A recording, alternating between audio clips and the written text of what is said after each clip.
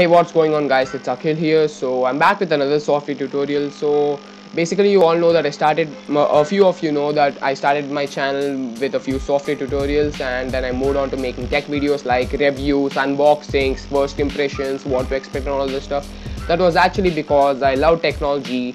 I like I love gadgets. So yeah, that was the reason. So I'll actually keep making those videos. I'll actually keep making more and more of those videos. But yeah, I'll also keep making a few of the software tutorials.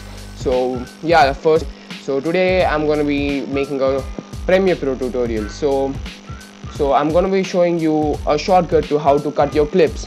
So I have one of my videos here. The project file of one of my videos is the square jellyfish long legs.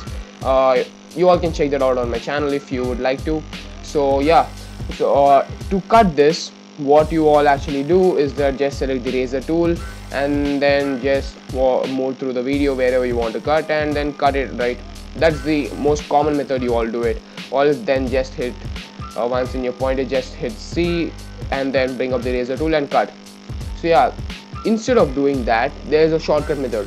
What you got to do, I have actually muted my audio in order to not have any interference with my voice, so that you can understand better.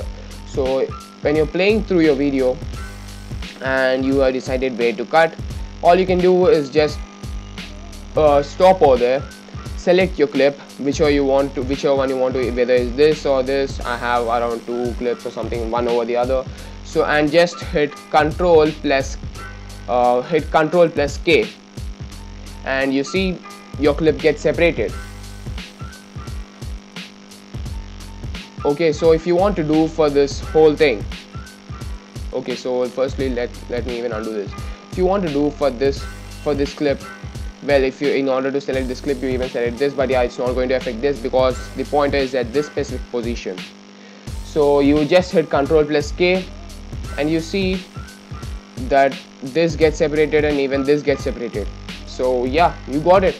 This is like a shortcut to cut your videos wherever you want to. It actually increases the productivity without wasting any time, rather than moving your pointer here and there, only by hitting Control plus K wherever you want to cut, and then if you want, just remove it or whatever.